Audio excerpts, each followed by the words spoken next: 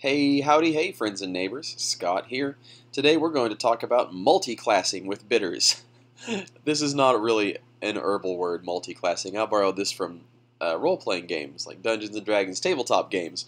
In those games, multiclassing is when you have a character that has two jobs, like a wizard that can also swing a sword pretty good, or a thief that also knows how to heal the party.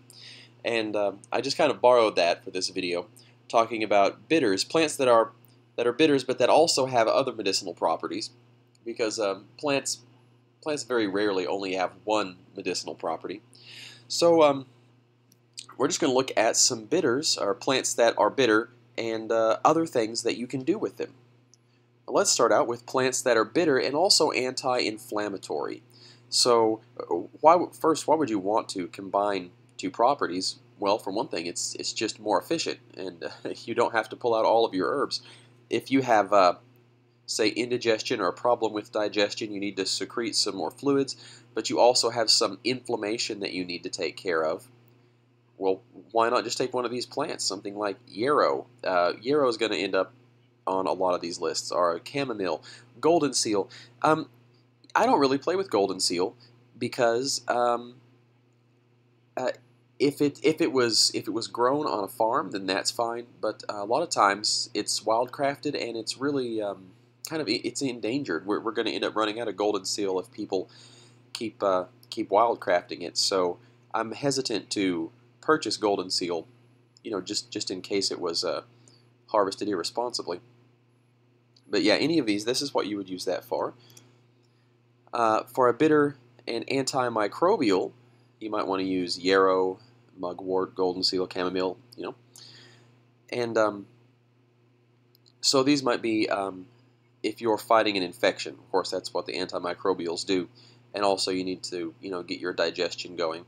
Say perhaps you might not want to use this with a big-time stomach bug, but maybe your stomach is just a little bit upset. You think you might have just a bit of a bug, so you want some antimicrobials, but you also want to get that food digested and pass through your system, especially if you're afraid it's going to turn into something later. Herbs that are bitter and antispasmodic would include chamomile, horehound, and common rue.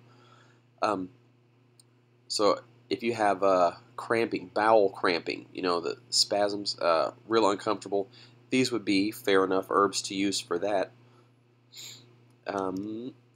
Bitter and astringent herbs. This seems kind of like a paradox, because bitters cause you to excrete more fluids and astringents dry you up, but it's really not as contradictory as you might think. The bitter herbs help you to digest. They help secrete digestive fluids, and then the astringent herbs help to tone and dry tissue. So you would use these in a situation where you have a combination of poor digestion, and also you might have loose stools, diarrhea. The astringents could help to tone that tissue up, to firm the stools up so that you're not losing so much water. Bitter and carminative herbs. Carminative herbs are herbs that basically help with gas, flatulence, or painful gas in the bowels. Wormwood and chamomile. Chamomile is really a go-to herb for just almost any digestive problem. It may not be designed to help with your specific digestive issue, but just because it's so good for the digestive system, it's probably going to help a little indirectly. But we've all had those times when we've needed a carminative herb, and these are good to take before you eat, so you have it in your system. Of course, it's good to take it after too, but to help get things ready for that food that's going to come in.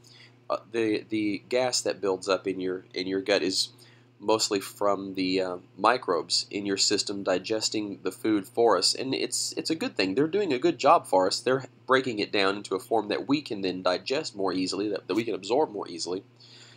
But just a byproduct of that action is some gas. So these herbs help take care of that.